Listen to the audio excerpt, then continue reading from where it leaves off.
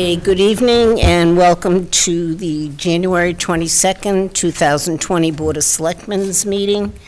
On the agenda this evening we have public service announcements. We have presentation of the businesses of the year from the Sturbridge Tourist Association. We have department reports, police, town administrator. We have a few action items, Grand Trunk Railroad construction, letter of intent to apply for an economic development incentives from New England Cold. We have a farmers market seasonal liquor permit discussion, old business, 50 Farquhar Road appeal of a water bill, and we have review of the 2019 town administrator's goal. We have new business, correspondence, citizens forum, and then we adjourn. Priscilla, any service? Oh. Jace? None. No. Mary? I just have a press release from our finance director. The town of Sturbridge is now accepting applications for the town of Sturbridge Tax Assistance for Low-Income Senior and Disabled Citizens Program. If you would like assistance in paying your real estate tax bill and you are 65 years or older, or have a state-recognized disability, and your total gross household income does not exceed $20,000 if single, or $30,000 if married, or if others reside in the household, you may be eligible.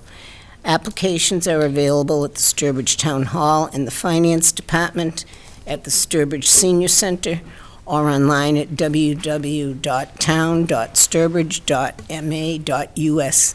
The deadline to file an application is February 15th. Okay.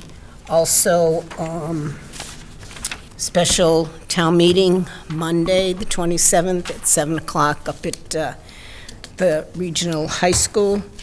And on February 1st, there is going to be a winter outing sponsored by the Fire Department and Recreation Department. There'll be ice skating with lights. It'll be dark. Hopefully there'll be ice. The snowman building, games, and see, everybody's awake. And hot chocolate, so everyone's invited to go and to enjoy. Okay, that's it. Did you? Oh, you just put that there for? Yeah, I just put that there. Oh, okay. So, next on the agenda, Police Department report, and the chief is not here, but... Presentations. Oh, presentation. Did I say we were awake? Presentation. Kevin, could you come up, please, with...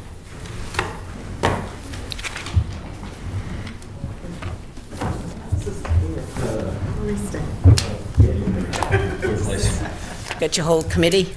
Yeah, we have 4 of our 5 members here tonight. Okay, and could you all introduce yourself, please, for the record and the folks at home? Yeah, good evening. I'm Brian Amity. I'm the chairman of the Sturbridge Tourist Association. Tom Chamberlain, vice chair. Nick Salvador. And Kevin Filchak, economic development and tourism coordinator. Okay, who's the 5th member? I'll do it. Oh, our other member is Dawn, but she's going to be accepting an award on someone else's behalf, so she's going to stay in the audience for the moment. Right, she can stay in the audience. No problem. So, Kevin, would you like to explain? Absolutely, but I'm actually going to defer to our chair, Brian, to explain. This year we decided to recognize businesses in the tourist sector here in Sturbridge that it hasn't been done since we've been in existence. So what we did, we sent out surveys and we got 75 responses, which was pretty good for our first attempt. So this is going to be one of our annual items that we do to recognize businesses in 4 categories: the eat, stay, shop, and play, which is kind of like our tagline of what we go after. So we analyzed all these at the December meeting. We went through them all, and we picked the winners for each category. The winners will receive not only a plaque, but they'll receive a 1-year membership in Discover Central Mass, which is the regional tourist council for our area. They'll also receive from the Tourist Association a $1,000 marketing grant, which they can use to market their business, and I do encourage them to do so. This is our way of taking our tourism money and paying it back to these businesses that have been in our community. Some of them are fairly new, but some have been around for a long, long time. And myself, it was when we went through these, you know, I thought, boy, there's so many businesses in town here that really could have won these awards, because we've had a lot of good businesses here in town that are still here. So we'll keep doing this, and this is, like I said, our first attempt at it. So we'll keep plugging away and keep doing this. So without further ado, I guess I'd like to recognize the first person in our shopping category. It's Alternatives for Health, and this is going to be Sally Green. She's representing Alternatives for Health, and Sally has a small little shop near Yankee Candle.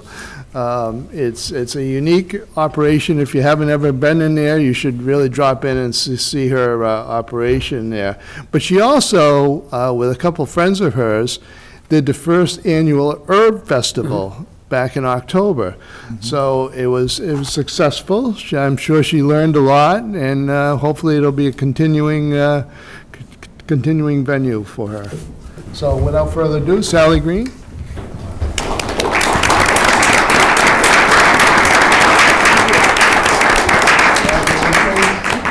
Keep up the good work. Thank you. Thanks very much. Congratulations. Come back. Come and watch your picture. Time to shake his hand for the first time yet. There we go. There we go. There we go. Thank you. Can we shake everybody's hand too? Oh, sure. Yeah. Sherry got to put a picture next to Right? Another good adventure. That's excellent. Sally, nice to see you. Congratulations, Sally. Very good, Sally. Right, she's already got her permit for... I know, she hasn't come for the funding yet. But that'll be coming. Well, she has permission to do it. Okay, and our next category is the eating category.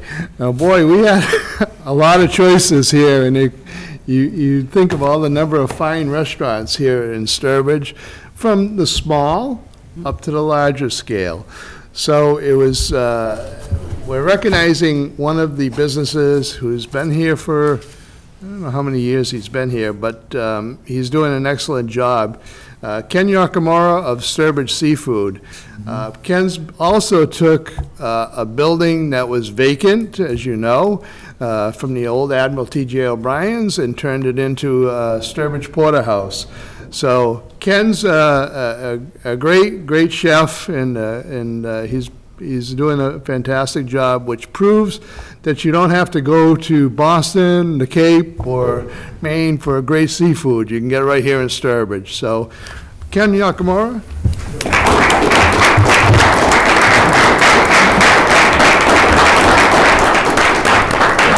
Congratulations. Keep up the good work. Gotta help give credit to Bill Pond on us, too. Right. Perfect, thank you. All right, thank you. Thanks, guys. All right, thanks a lot. Thank you. The Board of Selectmen wanted to shake your hand. You can go, we can.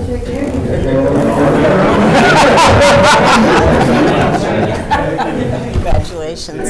I love Porterhouse. whoever signs. Kevin? Yeah, that building is beautiful. I missed it. Clever building. Yeah, but they're clever. Yeah, no, they are. All right, so our next category is the stay category.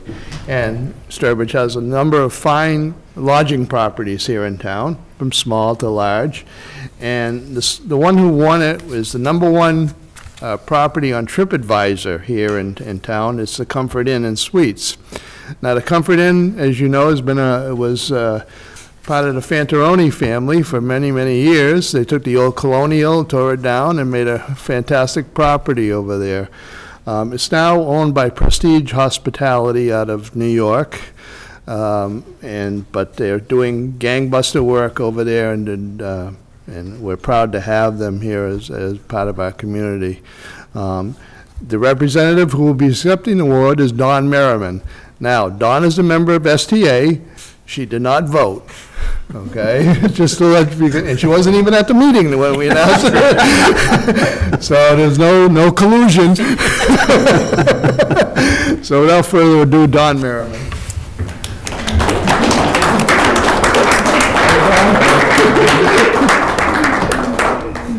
Thank you, I'll shake your hand. I'll shake it. Thank you so much. Congratulations. Thank you.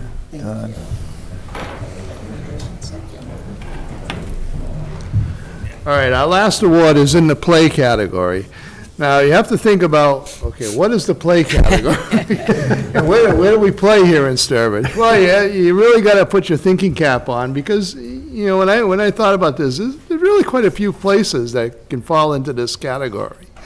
So we have a new business here in town, which is kind of a unique concept that's starting to happen more and more around many different areas.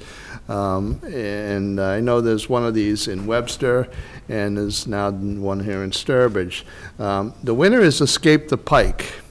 Now, if you don't know anything about escape rooms, you should really kind of investigate it. I know I had my own little escape rooms when I wanted to hide away from people, but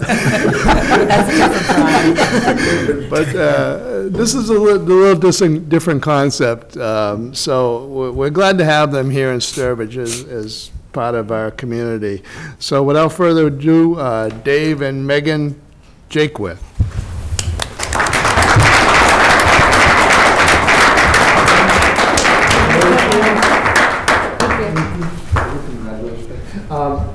Both Army veterans, correct? Yes. Yes, we're proud to have you for our service. Thank you very much for your service. Thank you. Thank you so much. Thank you. Keep up the good work. Congratulations.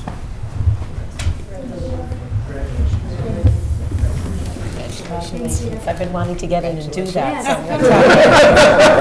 The Board of Selectmen could do it together as a retreat. I don't think so. Part of your annual retreat right there. Oh, Yeah. We're going to be stuck together. they'd have to come get us after that. So, Is it true that you can get out at any time if you need to, though, right? Yeah, you're not locked in at any point. Yeah, I didn't think that you were, yeah. so we're glad to have all four of these winners as part of our Sturbridge tourist community, and we look forward to continuing to do this on a continual basis. And I would encourage the Board of Selectmen to look at actual businesses that are not tourist-related, to put your thinking cap on, to reward some of those businesses that have been in town for quite a number of years as well. So you don't have to give them a $1,000 grant, but Just recognition would be, Mary? it's good. I just want to say for the record, I think it's an excellent idea, and I'm happy that in addition to the recognition, which everybody does like, that, you know, you put some funding behind it, which can actually help them grow their business, that you put some money behind it.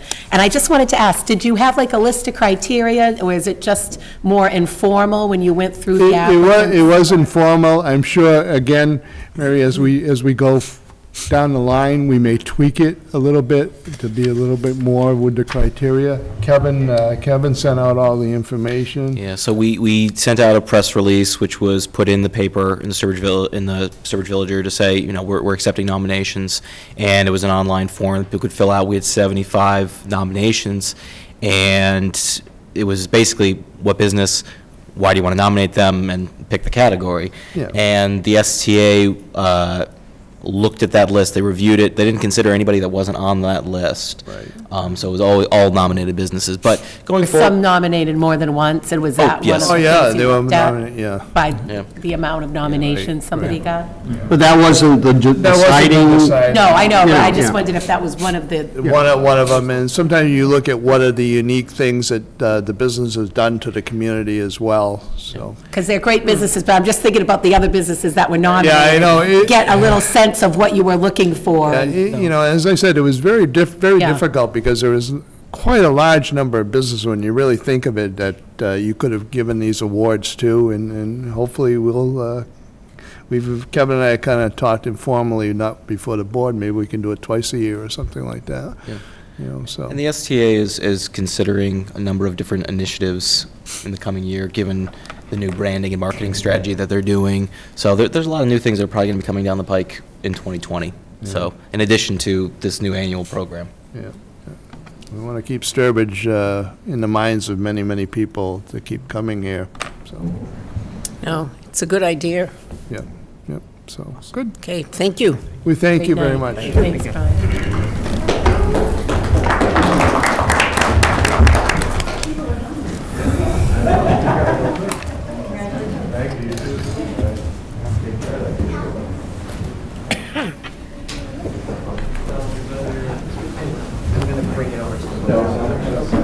Give them a minute.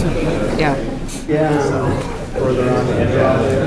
I know. It's like town meeting. When your issue's over with. I just told the people that last night. Well, it happens anyways. Okay, next we do have the police department report. For the chief tonight is Lieutenant Desert. Good evening, Earl. Good evening. My first time doing a report, so please don't beat me up too bad. Save it for the chief when he comes in. You're bigger than us. I'll just start with November, just go over the highlights, I guess. One of the big things that happened in November was the chief and myself, along with Officer Dana and Giordano, attended the AAA Awards. I'd say, I don't know the exact number, but again, this year we got the Gold Award for traffic safety. If you go into our lobby, I'm sure you have been, it's loaded with gold awards. Every year there's a little bit of a special speech at the AAA Award for our accomplishments, so that was nice to receive again. Officer Dana and Giordano were present because they were nominated as traffic safety heroes for their involvement with traffic safety enforcement in the town and what they've done throughout the year.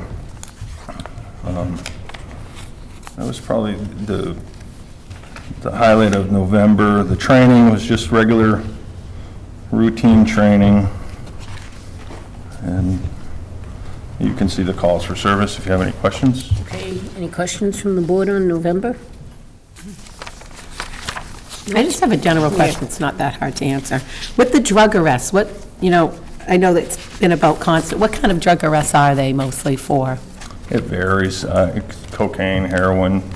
We're not seeing the marijuana arrests obviously anymore, but the cocaine, heroin, pills, we get it all. So. All right, thanks. December, we had the annual, for operations-wise, we had the annual senior Christmas dinner at the senior center. 56 people in attendance. They all got served. The police officers volunteered to go over there and serve the seniors spaghetti and meatballs. It's donated by Village Pizza. And every one of them, people that show up get some type of gift. We had Santa Claus there. So, Butch Jackson went dressed up as Santa Claus. And that's a very successful event, very popular, and people love it every year. Barbara Boito, she really spearheads that and coordinates the efforts down there to get everything together, get the gifts, and then everybody just comes together, and it seems like every year it runs smoothly. We also attended the breakfast at the senior center. Leslie Wong had us over at the senior center, and we went over for breakfast, spent some time over there, talked with the seniors. That was another successful event. For operations-wise. Training, Sergeant Payne attended a noteworthy training. He went to the Middle Management Command Training School through FBI LEA, which is almost a 2-week school. There's a series of 3. He's got one more to complete, and he'll have the Trilogy Award like most of our supervisors go through. They go through the line supervisor, middle management school, and then executive series. So it's a great course put on by very talented instructors, bringing the best management for police to us. So we're always happy to send people there, and we're very fortunate. The Massachusetts Police Training Council has had this training funded for the first time in a long time. We used to have to pay for it, but it's been free for the last year or two now through the state, so that's really good.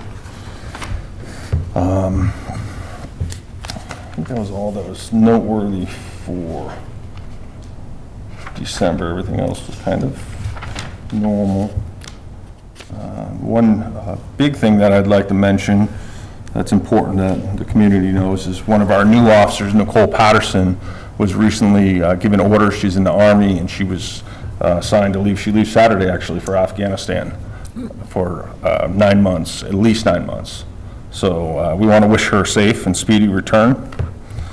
She's only been on the department a short time, but has already proven herself to be an asset. We're going to miss her while she's gone. So. Okay, and accreditation starts next week? Next week, it starts Tuesday morning. I'm actually coordinating the accreditation this year. We went through a self-assessment a few months ago. That went fine. We had a mock assessment. Northborough Police came out and did a mock, and we passed that no problem. Now we got the real thing coming out this week, Tuesday, Wednesday, Thursday. I don't see any issues with it, and it'll be a nerve-wracking 3 days, but we'll get through it, so I'm not worried about it.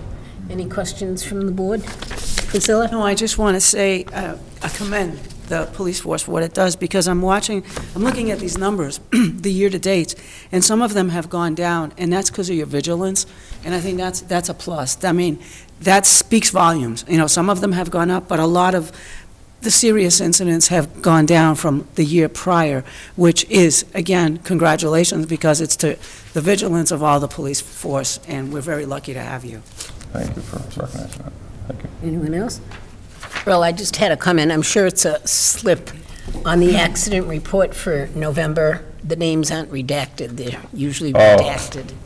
Yeah, I'm sure that is a slip. Yeah. I'll have to, They're redacted in December, but okay. Yeah, thanks for pointing that out. can know what's going on, who's. Yeah, Okay.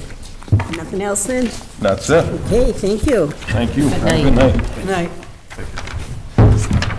Okay, next, town administrators report. Thank you, Madam Chair. Just a couple things. Your Board of Selectmen retreat is February 1st at 9 a.m. at the Public House in the card room. Same format as you've enjoyed before. And we'll spend some time together outlining your goals for the upcoming year and whatever else you want to talk about. So, February 1st, as I put out by email the other day, the Officer Benoit case is resolved. The arbitrator ruled in favor of the town and upheld the termination of that officer. So we'll be moving forward with recruiting for that position. There is a small window to appeal, and we'll have to see what happens. And finally, we did get preliminary or first run of the cherry sheets from the governor's recommended budget. So on the revenue side, the governor's recommendation is $72,000 more than the current year. On the expense side, it's $40,000 less than the current year. So the net is $112,000 of difference to the town for the next budget year, and we'll be using.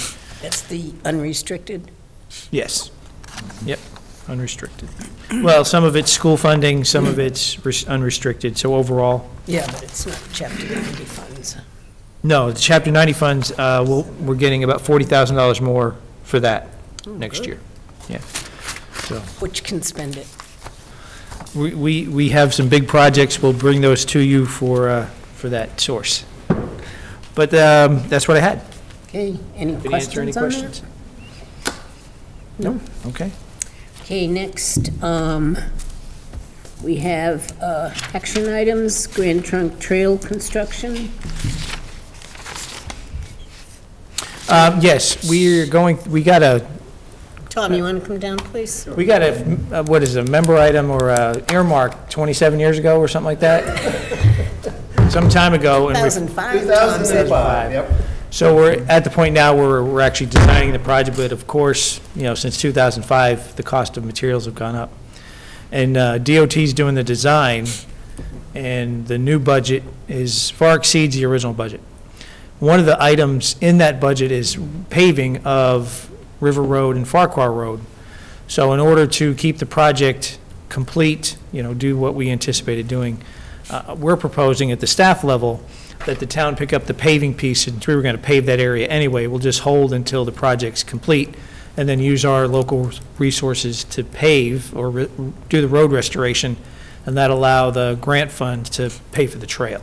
And that's kind of the commitment we would like from the board this evening, so we can go to the DOT, and when we apply for another Mass Trails grant, we'll show that we're committing another $210,000 to the project.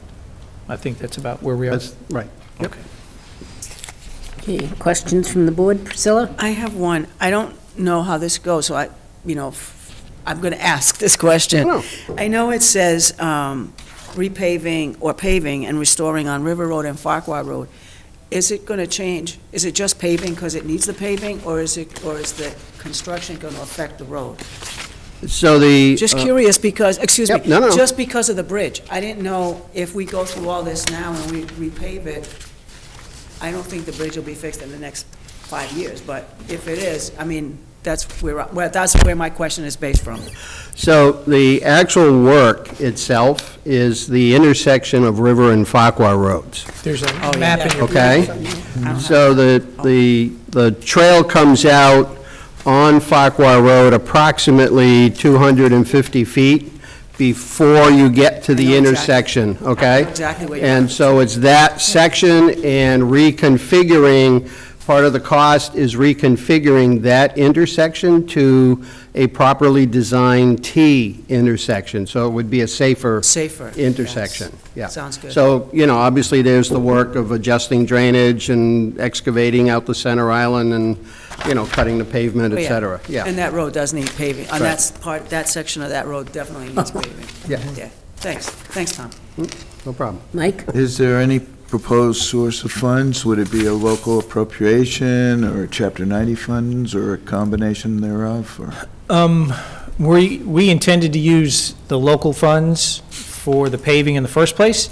Depending upon the scale of the project, when it's all said and done, we may have a mix or come back and ask for a mix of local funds and Chapter 90 funds. But we've not determined that mix yet. We just want to be able to make the commitment to the project. We have the next round of Mass Trails grants applications close February 1st. So, we want to put in an application, but obviously this is a part of that puzzle that, depending on how you decide to vote tonight, we'll work out what kind of grant application it looks like. But, we need to know, your interest in supporting this. Does that answer your question, Mike? Yeah, Yeah. Oh, no, I know. The There's source of always... funding isn't determined yet, but Right. Yeah, it's just a commitment to do it. How much do we have in a Chapter 90? $4 million, right? A little over $4 million. Now, I've requested a couple $100,000 of that for engineering on the Route 20 project for next year, but, I mean, it's not going to, we're not going to make a dent in it. No, that's... But I imagine once we get into these bigger projects, that money will be called on substantially. Okay. Anything else? Somebody want to make a motion then, one way or the other? I'd make a motion to support the Trails project. Yeah, that's to agree that the town will fund and perform the road construction work with an estimated cost of $210,000 as part of the Grand Trunk Trail reconstruction project. We will. Let me offer that part of the current project we're working on, we will have full construction-ready drawings. That's already part of the existing grant. So this, we'll have the permitting done, we'll have all the drawings done. So basically, it will be, shovel-ready for whenever the town decides to, start the work. I'll second. Okay, any discussion? All in favor? Okay, 5-0. Thank you. Thank you, Tom. We'll need a copy of the minutes to go with the grant application. You'll need a copy in a minute. Okay. All right, thank you very much. Before the 1st. Before the 1st. No, it's exciting that something's going to be done. It's long overdue. Yeah, since 2005, absolutely, absolutely. I'm just. I was talking to Tom this morning. If, None of us were on the board then. I was on the Open Space I mean, this Committee was when it. The Tom brought it application, forward. and I mean, Jim Malloy was our town administrator. It's like, you know, that's, Quite a while ago. you know, when the board actually authorized this application for to the federal government for a T grant. if that's the case, would you need them approved by the 1st? We will be meeting town meeting night. Yeah, Monday, we're meeting at 6:30. If there's any possibility they could be done by then, we could vote to approve them so that you have them for your Yeah. deadline. Instead of just sending in a rough draft. That's, I know that's short period of time. If push came to shove, you could just approve that piece Yeah. of the minutes. Yeah, So we'll see what we can We'll do, work but we'll it have out. to notice that as part of the meeting. And Tom, good, you really stuck with this, I know, Yes, and it's now paying off, but, hopefully, yes, finally. no, but if you hadn't, it Yeah. probably would have fell by the wayside, It possibly. Probably so. would, yeah. So thank you very much, board. Okay, Good night. thank you. Right. Okay, next on the agenda, we have a request about farmers market seasonal liquor permit. Nope, Do B. the What did I skip? Letter of intent. Oh, gosh. I do have an eye appointment next month. You just want to move along. That's huh? good. You just want to move along, don't you? We have a request for a letter of, to approve a letter of intent to apply for an economic development incentive, New England Cold. It's down at Sturbridge Technology Park. Good evening, gentlemen. Good evening. Would it be all right if I pass these out? Oh, sure. Sure.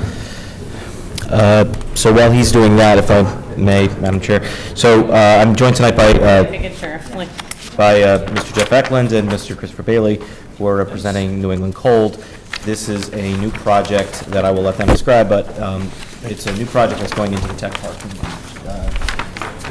All right, then I will turn this over to Chris when he joins us. Thank you.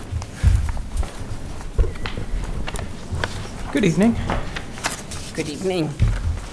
So thank you for having us. We're very excited about this and excited to introduce the project. And so far, we have spoken with Jean Boubon, the town planner, and with Kevin, and they've both been very helpful. We've been given the word by a couple people from the Mass Office of Business Development that Sturbridge would be a welcoming community for our business, and so we're very excited. It's a great location for us. The business that we're in is cold storage warehouse distribution. So being on the intersection of Route 84 and Route 90 is a prime location for us. So that's the primary reason for locating here.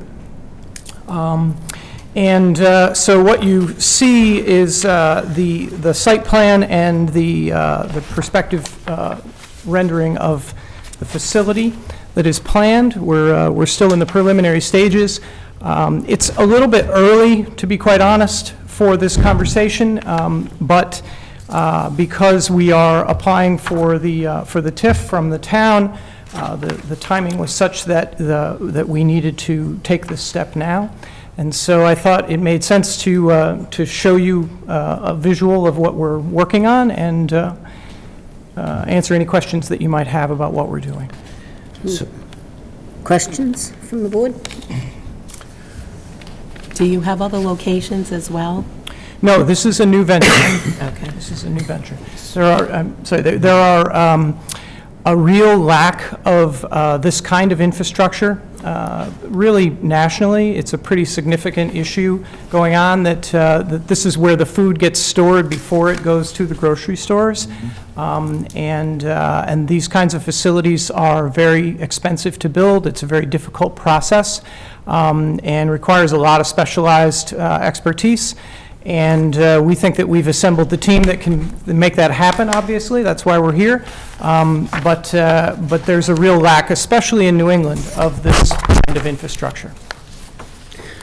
And I noticed in your presentation, you say you're going to use batteries for backup power in the event of a major power outage.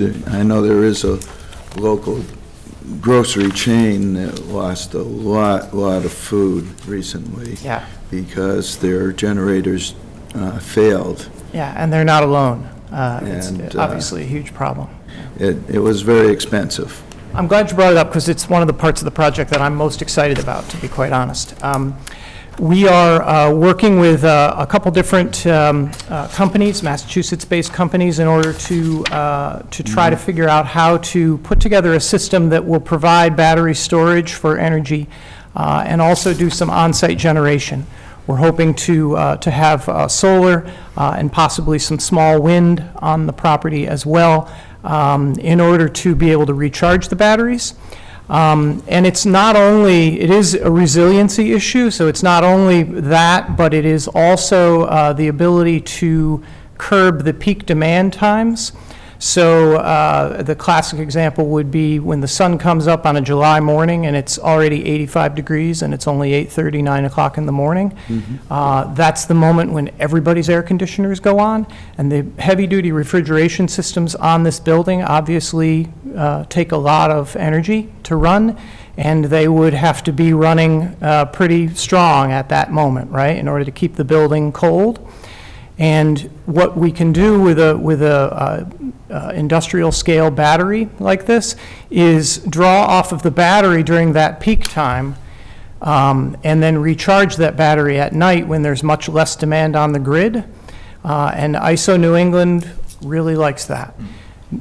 National Grid is actually very forward-thinking on these issues, and they have 3 different programs where they will coordinate with businesses like this in order to draw some of the power from the battery into the grid if they need it at times, and pay us for that basically in the form of compensation for when we draw power from them. Mm-hmm. So it's kind of the next generation of what's happening with the grid. The fact that we don't have a lot of utility scale storage of energy on the electrical grid is a huge problem. Quite frankly, it's one of the real bottlenecks in our entire economy. Mm-hmm. And this is a real chance to be part of the next generation of that. One of the things that does for us, like a lot of the modern facility that we're going to create here, is it really extends the useful life of this facility mm-hmm. Much further into the future. So we expect this facility will be there for a long time. So in terms of us at the local level, I mean, having this facility, which is first in the Commonwealth, one of the first in New England, really. Well, I mean, there are certainly other frozen storage facilities, sure. but it is, Jeff and I were talking about this on our way here tonight.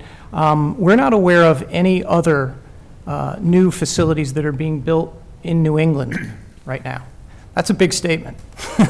You know, New England's a big place, and there is a huge demand, and the demand is only increasing. The gap between supply and demand is only increasing, which is why we feel like even though this is a massively expensive project, we feel like in the long term it will be a profitable project, so that's why we're doing this. Many of the buildings that are out there right now are, in Massachusetts especially, are 30, 40 years old. A lot has changed in that time frame. They're not efficient, but they're at capacity or above capacity. Mm-hmm. They're being used, and we need more of it, but we just can't get there. Well, I was reading through your presentation here. I was really, Massachusetts, for example, I read today is by 2050 wants to be carbon neutral, the whole entire state.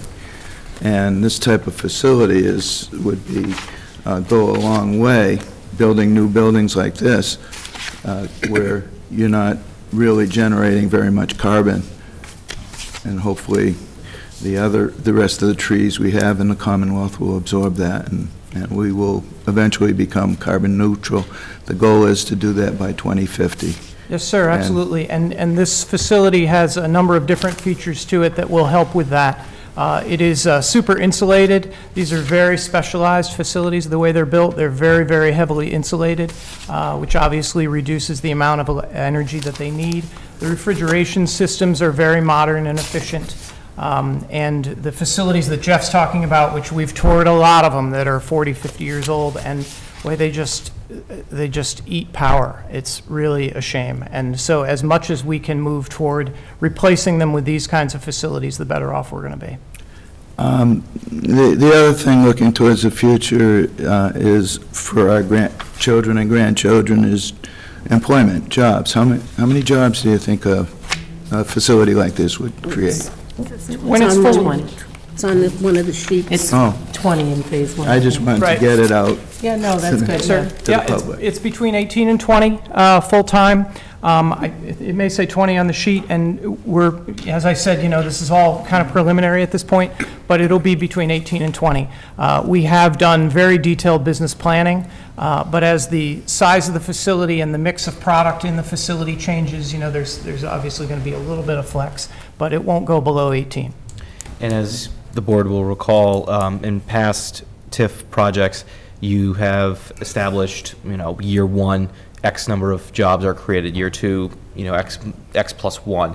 And that will be discussion that, once we get into negotiations, we can hammer out a bit more to say, by year, 5, you'll have your 18 or whatever the number is, or however we negotiate it.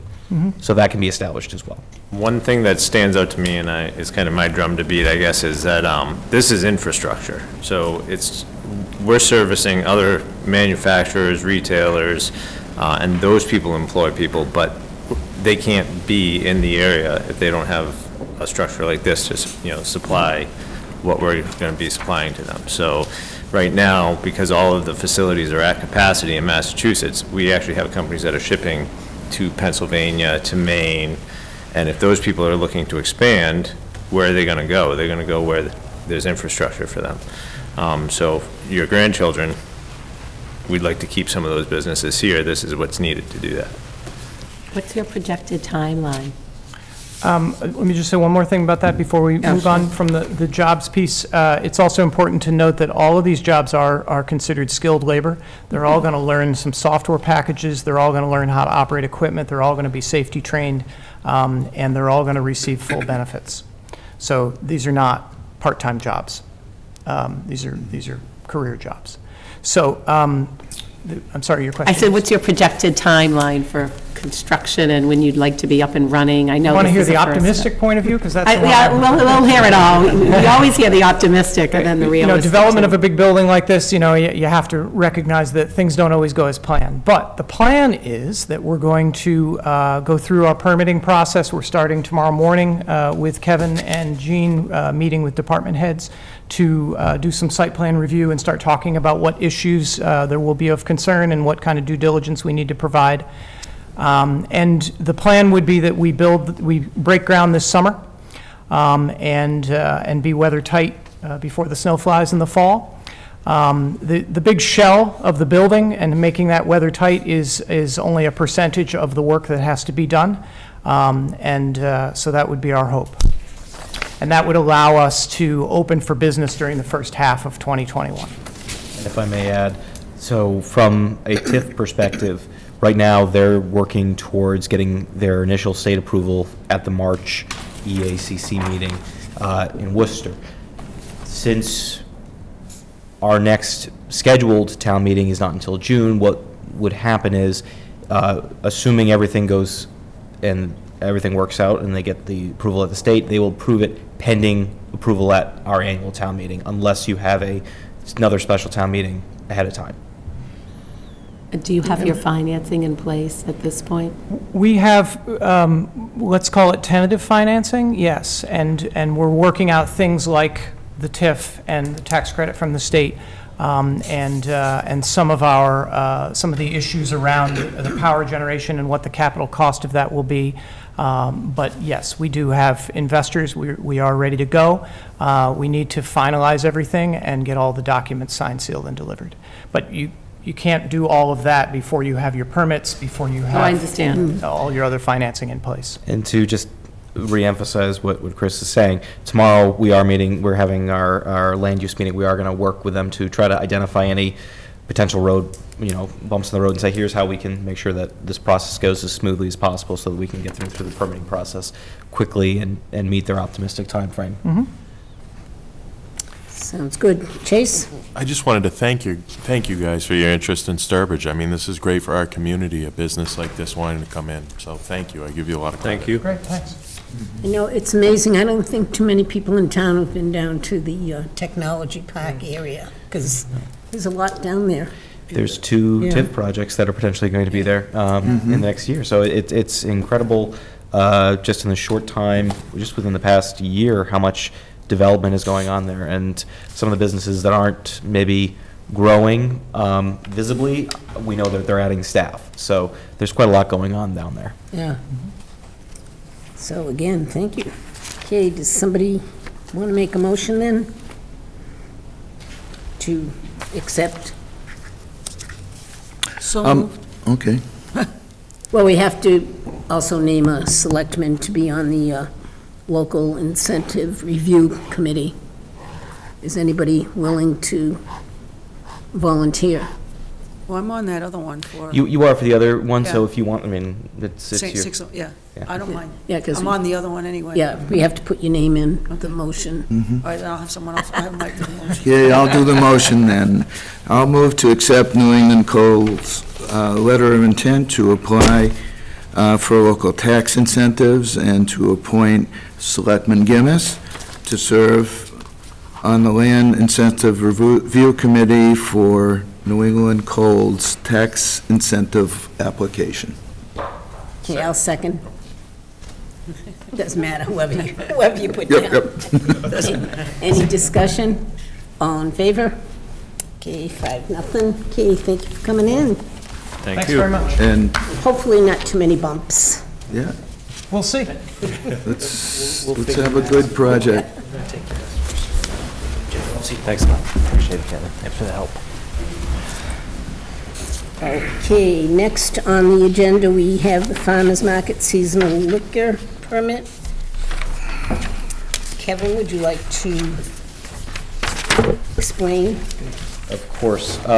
This one's fairly straightforward. The farmer's market is now entering its third season, which is fantastic. And every year, in the past 2 years, they've expanded, and this year's no different.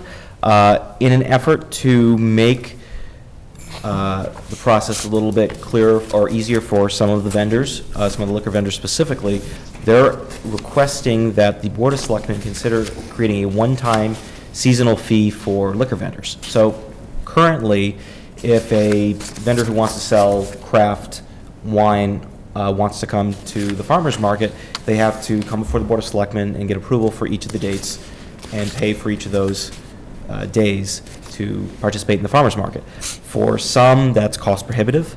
What many markets do is they instead have a one-time fee, or what towns do is they have a one-time fee for that liquor license. So they're asking for a one-time $50 fee for the 2020 season, and to limit it to 4 vendors per market. How many farmers market days are there? It runs from, I believe, the first or second week in June, and it's Sundays through October, right? 11. Andrew's counting now. Speaking of that fee, I did some research, and actually, we're only supposed to charge $50. Even though there's individual days, it's still one event, the farmer's market, because you do have a permit from the state for an official farmer's market, right? We don't have an official, we're recognized by Mass Department of Agriculture as a farmer's market, but it's not a state designation. As Well, that's what I meant. You went through the Yeah. application and everything. So we've apparently been doing it wrong. So that's the easy part. The other part is that only wine can be sold at farmer's market. Correct. Beer can't, other alcohol can't, just wine. And cider is considered wine. Yes, yes, because I didn't realize that last year, and probably even the year before, there was beer sold. There is a craft beer vendor, yes, ma'am. Yeah, but that doesn't fall under, it's only wine, nothing malt or anything. So. So we'll make that restriction. We'll have to put that restriction Of course. in. Okay. Any questions from the board? I just want to bring something up. We should work on a policy, though, for our liquor. We never did that. Right? No. We Or should. you can bring We it should up. get a universal. Kind of You giving can- You can bring it up Friday. de facto, Yeah. and it's, Well, it's really, I mean, everything's different. This farmer's market is totally different than somebody coming for, you know, a one-day. Oh, no, on I something agree. else, yeah. I'm all for it, but I just, you know, with all the events and everything, we should have one set policy so we're not turning people away and accepting people and it gets. And do you get more than 4 applications from vendors? At this point, I believe we only had 4 last year, so I don't foresee, there may be more that want to apply this year, but I can't Yeah. guess. All I know is we had 4 last year, so. Okay, how's the board feel about limiting the number? Priscilla? Can I ask a question? If it were limited, say, to 4, how would you determine which 4? The way that it works and the way that it's set up under the Special Events Committee, the Special Events Committee has set up, has within the last week, appointed a market manager who will work with a group of volunteers who will actually go through and select and set up the schedule for the entire season. So in terms of staff, we're not making any of those decisions. That's all this group of volunteers that is handling that, along with the market manager. Okay, you don't know what their criteria are or anything? Because I hate to see a local business that wants to do it, he can't because they weren't one of the chosen 4. Sure. That's the only reason I'm asking. I mean, and you may not have 4, I mean, you may not. Right, and what I can say, because I wasn't in it this last year as much, I do know that they do strive to be as equitable and fair as possible and divide things up as evenly as possible. I know when I was part of the discussions at the beginning of last season, we spent many hours trying to make sure that we were dividing it up properly. Okay, thanks. Any other questions? Mike, you look like you're gonna.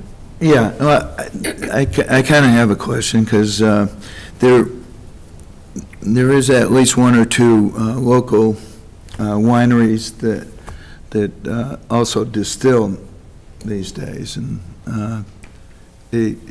is there a limit on the percentage of alcohol that can be served? Well, I thought that was a matter. It just says wine, and it specifically said no other alcohol, no beer. It's just wine, because it's considered, you know, they grow the, you know, it's farmer's product. Yeah. It's agricultural, yeah. There's a local wine, well, they have wine, and they also have distilled ciders that are like 20% alcohol. Do we allow that or not? Well, the way the, You know, I just wanted to bring it up. Yeah, it just says, because it might it just come says up. wine, so I would assume that We'll make sure we get the Yeah, guidelines and this, comply. I mean, there's so if it- many guidelines. It's- I don't, yeah, I would like them to come back if the distilled wine, ciders and wines issue comes up, because I know there are some. Well, we still, Because I bought some for Christmas gifts this yeah, but year. we still have to approve the licenses when they come Yeah. in. Right. Yeah. This isn't approving the licenses. Okay. This is just This on is the fee. set the fee. Yeah. To set the fee. Yeah. Regardless, there's so whenever anybody comes in and they say, I want to sell alcohol, wine, it's a red flag of, okay, you have to go make sure you do this extra step of going to Board of Selectmen. So Don't they have to go to the state first? they have to get state licenses as well as at the Yeah, local but they level. also have to have something that says something about the farmer's market. And that only takes like a 10-day turnover with the state. Right, and we're registered with the state, so they know we're a farmer's market, so that's, I believe, pretty much all we have to do. Yeah. Again, And I will say this. Well, actually, I think it's a yearly. Yeah. It's got to be done yearly. That's something that our new market manager will Yeah, be taking because, care I mean, of. it's astounding, all the rules and regulations out there about it. Just to sell something that grows naturally. But, We'll make sure we review those with the market manager and yeah. get ready for the season. Yeah. I mean, we can even, if we put the limited for, we could always change it later, or we could even put the word approximately. That way, if a fifth one came in. Well, I'd like to make the motion here that we adopt a $50 seasonal fee for alcohol sales at the Sturbridge Farmers Market with the application, with the stipulation that at any given market, there'd be no more than 4 alcohol vendors. Okay, I'd still like to change. Still wine, right? Yeah. It has to say wine. It should say wine. Rather than alcohol sounds like. Say wine. Yeah. Yeah, I mean, that's what it is. Somebody could hold us to that. That's right. Well, I'm going to No, sell. really, I'm going to sell gin. Yeah. So where I just said alcohol sales, I would change that to wine sales. Second. Okay, any discussion? All in favor? All opposed? I'm going to abstain. Abstain. 4-0. Okay, thank you, Kevin. You've had a busy night. Yeah, thank you, Selectman. Short week, though. Sometimes those are longer. Oh, I know. Okay, next on the agenda, we have old business. The appeal of the water bill from 50. We're on the new agenda. We're over here. Yeah, get residents. 3 mistakes tonight. It's a Wednesday. It's just the feng shui's off. Yeah. Okay, To next. go back to Monday nights. Yeah.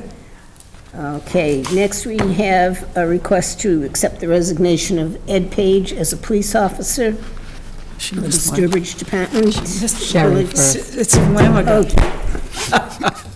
Mary, you're vice chair. Oh, my goodness. So I don't want you to screw up anymore. I like you when you handle When's it. your eye appointment? Next month. You better advance it. I think it's Do maybe. you have a the dinner month after- date coming and you're just hungry and want to get out? No, actually, no. He's got a meeting in there. We're having chicken pot pie.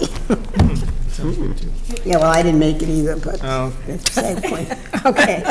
So, accept the resignation of Sherry Lamica as custodian for the town of Sturbridge. Okay, she's moving to New York, so it's quite a trek from there to here. Okay, is there a motion then to accept the resignation? So moved. Second. Any discussion? All in favor? Okay.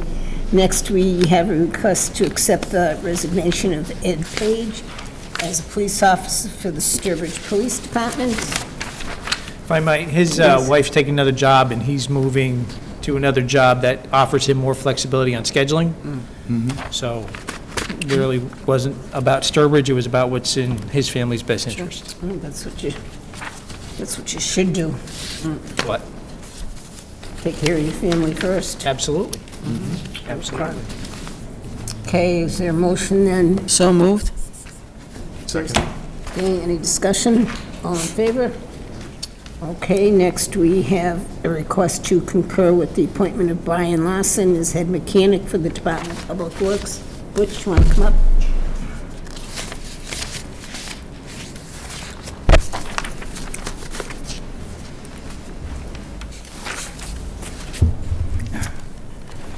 During the last union negotiations, they created a position of head mechanic.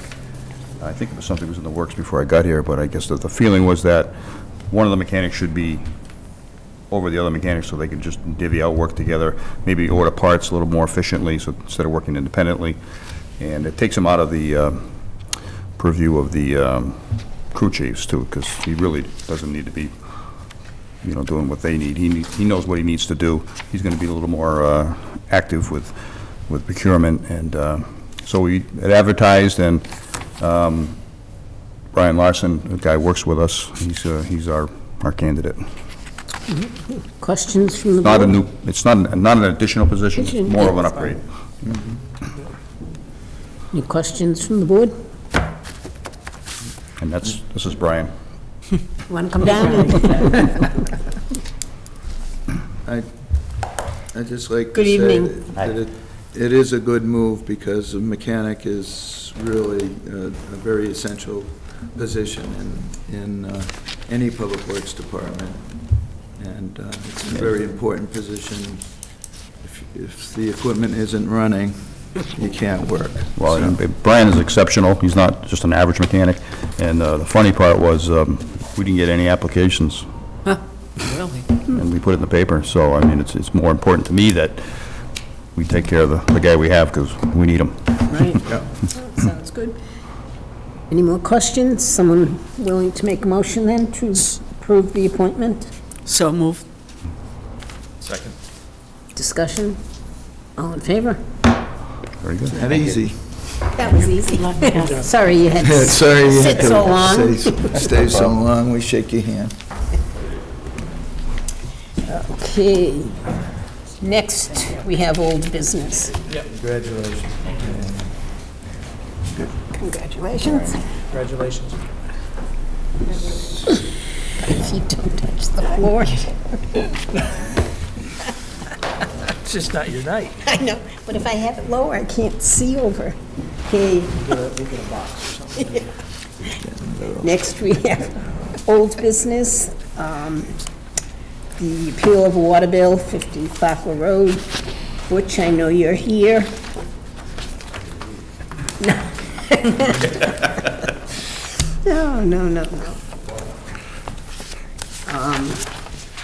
Did everybody read over Butch's letter?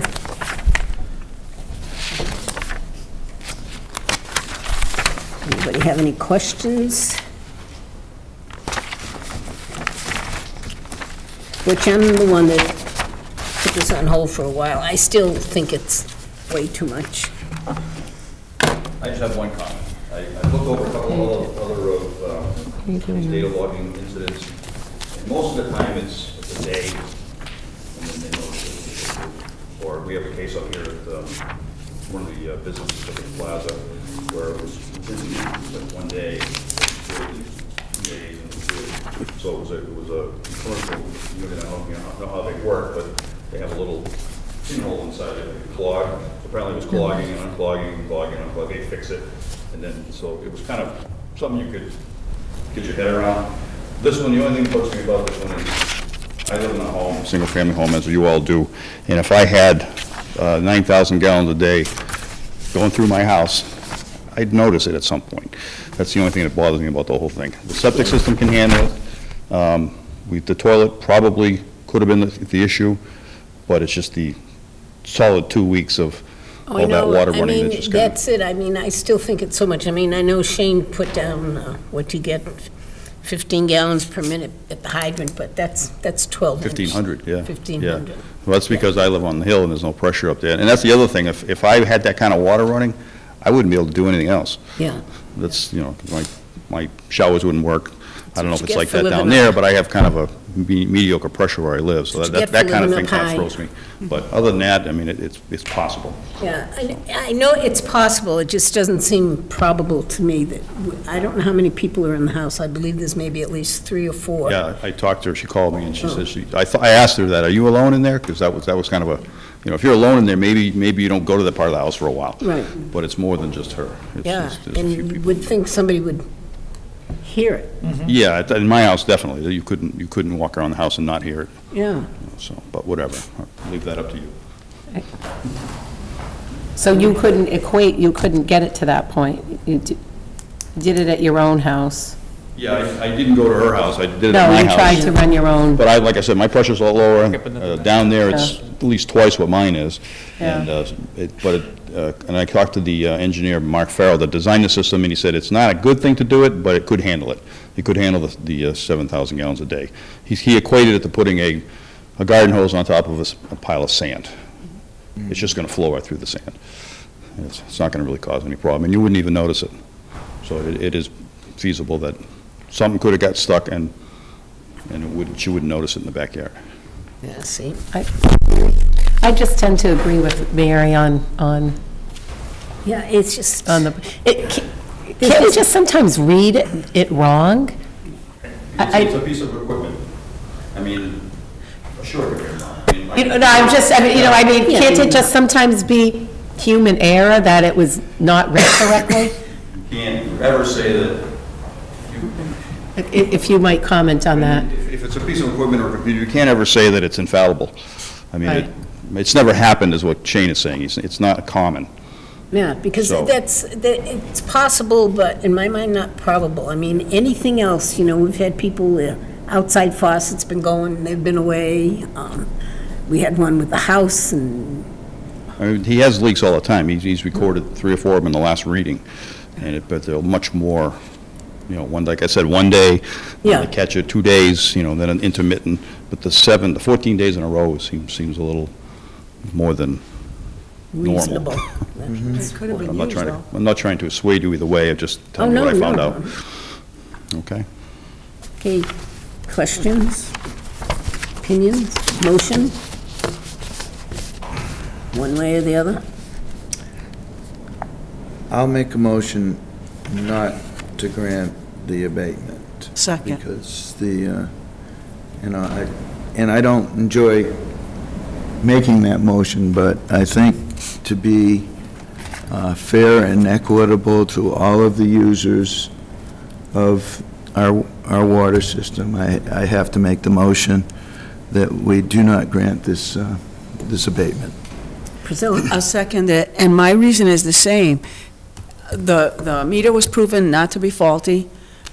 We don't know that water did not get used. We really don't know that. And we've had other people here with similar times, and again, it's not a great place to be, but I agree with Selectman Supranat that it's for fairness and equity as to how all the others have been treated, that this has to go the same way, in my opinion. I know how I'm going to vote. I still think it's really well beyond what's probable. Let me just put it that way. Okay, so we have a motion, we have a second. All in favor of the motion? All opposed? 3-2. Okay, thank you for... sometime could we get a list of all the water rates for everything? There's minimum, right? Yep. Yeah. Yeah, it might be online, but I'll get it to you. Oh, okay. Okay? So when there's no snow or ice, I saw you... The rest of the winter, I hope. Yeah, saw you checking the ice out on the rink. Yeah, it's open. You announced that tonight. Oh, I forgot. Well, it's been on Facebook and word of mouth. I saw some out there when I came in. Yeah, there was Nice, that is good. 2 kids there this afternoon, too. I know, Yeah. All right, take it easy. Okay, take care. Past few days, and they won't drown us. Because I have to laugh, though, because somebody on Facebook, when they said the ice rink is open, somebody said, on South Pond. I mean, well, some people just probably aren't too familiar with their town. Can you skate on the ponds in town? I mean, if it gets cold? Yeah. Oh, yeah. Yeah, Big Allen, Cedar Lake. Yeah. Ponds make me... Speaking about snow and ice, are we anywhere near the budget yet? Well, nobody's told us. Huh? We shouldn't be. We shouldn't be, we haven't had much. Yeah. We can find out for next meeting. Well, when we get to the point where the budget is used, we have to take some action to Yeah, well, extend, that's- authorize deficit spending. deficit spending. So I just, Yeah, that's the one. that's what I'm getting at. That's- So we, Brought it to our attention. probably That's the one one- more, one one or budget we two can good storms and we'll be spend. at that point, I'm thinking. Yeah. So, Okay, next we have a review of the town administrator's goals. This is for the merit pay, and Jeff is eligible for the merit-based pay up to 2% like other department heads. So does anyone have any questions on things? Going through a lot of the goals, some of them are really definitely long-term that will take quite a while, but he has been working on them all. Because I love this one. Which one? Number 5, the facility needs, how I anticipate this plan taking 10 years to complete. 10 years? 10-year plan? Yep. Like I said, some of them are longer. Some of them are longer, not through anything you've not done. I could do them all in 1 year, but y'all can't afford it. That's right. Neither can you now that you're a resident. That's true. He wouldn't be living here, they'd drive him out of town. Oh, come on now. Yeah. Some of these goals we can discuss at our. Yeah, you'll start with this list on Yeah. the first, and you'll Because I lead know, off. like, some, number 6, transparency for when tax payoffs on town projects are used. Yeah, we didn't know what that meant. Well, I know what it means. Right, And so the information's already there. The Finance Committee booklet that we get at the town meetings, it's one of the appendix, so you can always see when, like, Cedar Lake Sewer Project is, so it's already done. It's, Which, yeah, it's like 15, where transparency on the finance books to reflect department head salaries, where he has a question, what is it? Yeah. What's the issue? It's that Leon had gone to, and it makes sense, but it doesn't give clarity to the resident, that you put in a department number so that they have leverage. So if you hire somebody at $20 an hour and somebody at $15, you don't have to keep adjusting. So it was like a blanket sum. I mean, Right. you know, a higher sum to cover the whole department. Well, residents would ask, well, how much does a department head earn? And you really had no answer. Now, it's at the end of the book, but people don't go that point. So if it could be listed, perhaps like, in a way that they would see what a department head earned, and then the lump sum after, next to it for explanation. yeah, That's because, what it is. yeah, because we settled that last year, that we would be going back to the way we did it. Right, Yeah. right. And, you know, Barbara knows how to Yeah. set it up. It's, you know, department head salary and, Okay. you know, because It is town more meeting people transparent. and It is other more people- transparent. And even when people look for jobs, Yeah. you know, they go to those books and say, oh, I don't know what the guy, what the Yeah, girl right. makes. I think what we're not going well, this is my understanding, and correct me if I'm mistaken. I don't think we're going back to how we used to do it exactly before. One of the reasons is they want to be able to move the money around. Barbara wanted to be able to move the money around from line item to line item. Right. And that's why she just wanted that entire amount approved.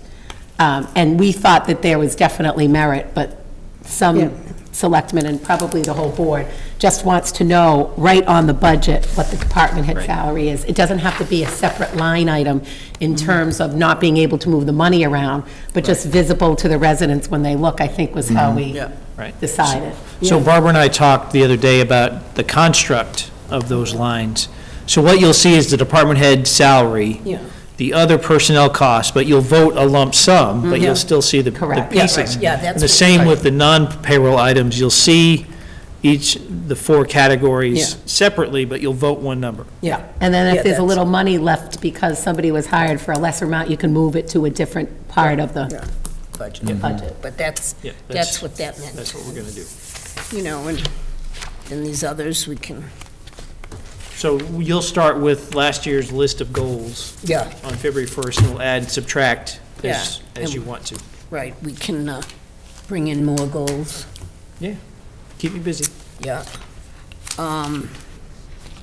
So this was just to help us decide on merit-based incentive pay. Does somebody have any idea percentage? Because we can, it's up to 2%. Mary?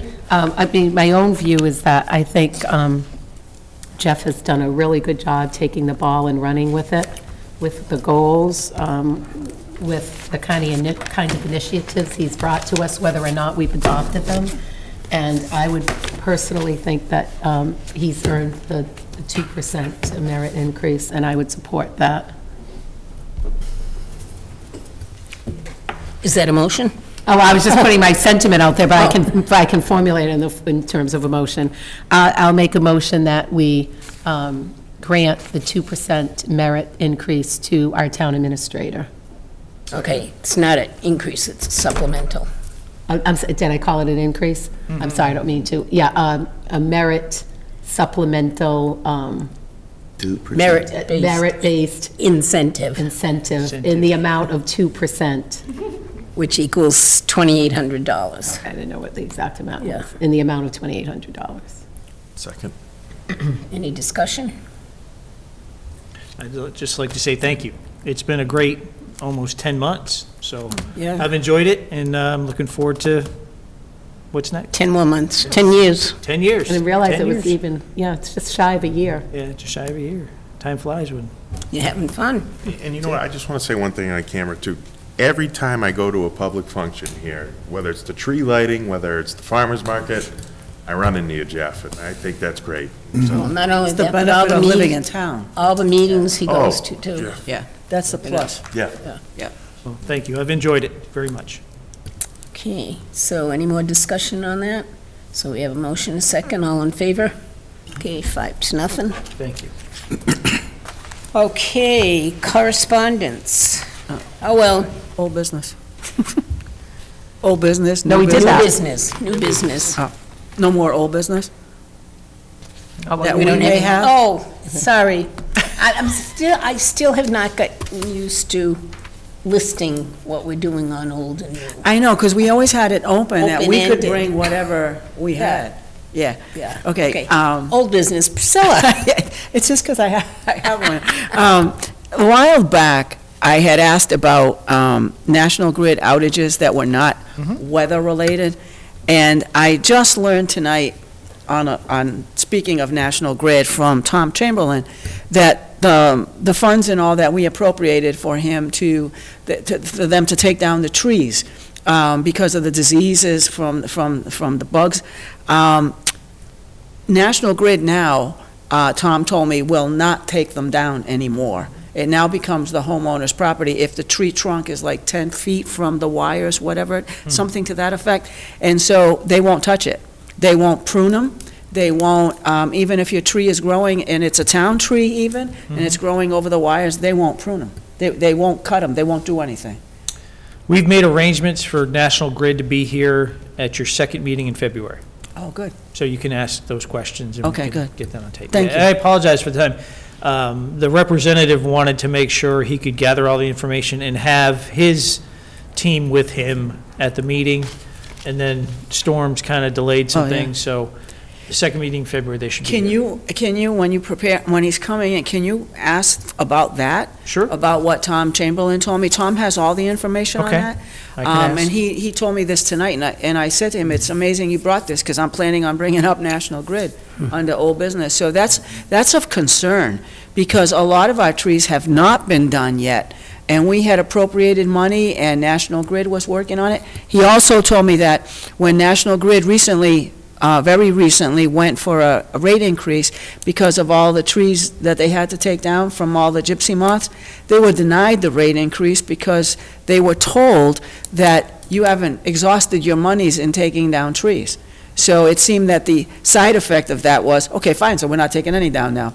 They seem to be hand in hand. So if you could find that out, then they can come totally prepared. Absolutely. Thank you. Thank you. That's it. Chase, old. No. Mike, old. I just wanted to bring up the question of cable TV and what I wanted to know if we're moving ahead on getting people active on the cable advisory. I have not had a chance to recruit, but I No. intend to get that out in the next couple of weeks. Yeah, it's just a reminder. Of course. Yeah, because we've only actually had that committee each time we've That there's a renewed. contract. Yeah. I, But it's nice to have a little oversight in between instead of... I think we need some oversight on cable at this point. Okay. That's it. Okay. Mary, old? No, not tonight. Okay. New. Priscilla? No. No new. No. Hey, I'm rubbing off on you. Mary? No. Okay, I do have something new to go along with the lights. There's been on social media, I don't always pay a lot of attention to it, but a lot of complaints, and I have gotten complaints from people about the streetlights along Route 20, about how it's very difficult, particularly at the crosswalks, and particularly certain areas where the lights are out. So I had spoke to Jeff earlier about it, and he's, excuse me, he's going to follow through and check, because the last time I went down the road, I counted at least 4 lights that were out. And it's a dark road anyways, so he's going to follow through on that. Make sure we get those fixed. Yes. Can I Mary? chime in, because that kind of alerted me to something?